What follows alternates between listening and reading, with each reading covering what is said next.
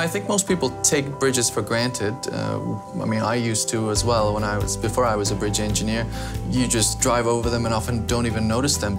I think there's a lot of behind the scenes that people don't fully understand how our business is complicated in all sizes of projects. So as engineers, the number one thing is hold paramount the safety of the public. And really, that's what my job is.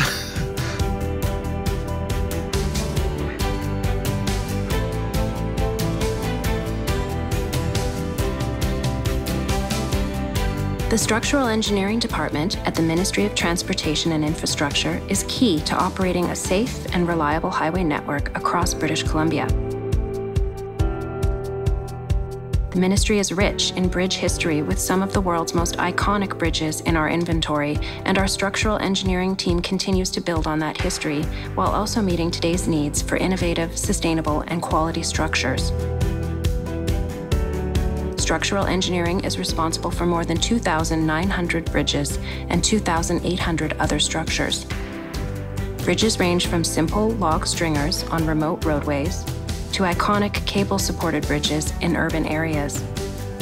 Other structures include retaining walls, tunnels, snow sheds, large culverts, and sign structures.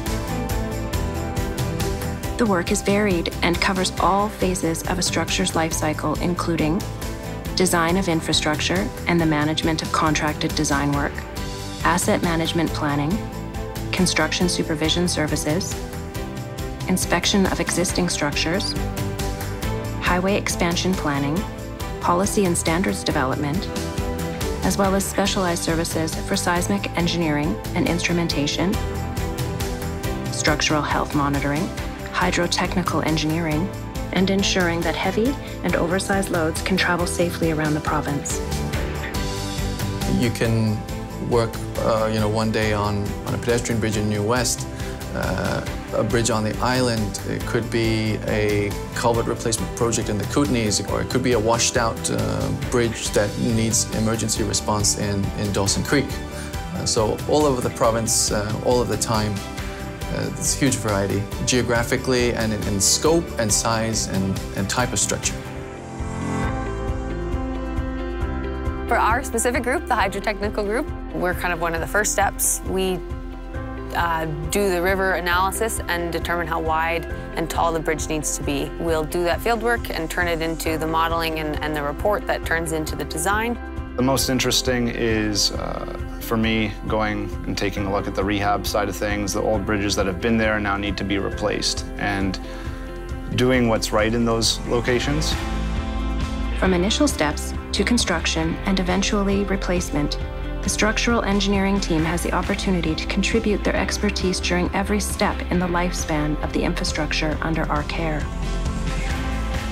Our team includes construction supervisors, engineers in training, technologists, inspectors, inspection truck operators, hydrotechnical engineers, and structural engineers, all working together to provide the most cost-effective design, construction, operation, and maintenance of bridges and other highway structures in the provincial network.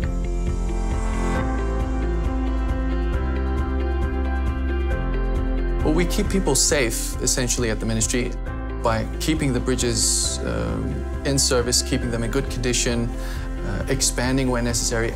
We keep the province moving and keep goods moving. Every project and every day is different, although they're not different at all. A bridge is a bridge, but what that bridge looks like, where it's going, who it's servicing is completely different. And that's what I really love about my job. I really enjoy being able to come out to a structure like this, see it 2 or 3 years down the road. There's so much diversity in the type of work that we do that you can really take your career to anywhere. Want to learn more about the work that we do? Visit the Ministry of Transportation and Infrastructure online at tranbc.ca.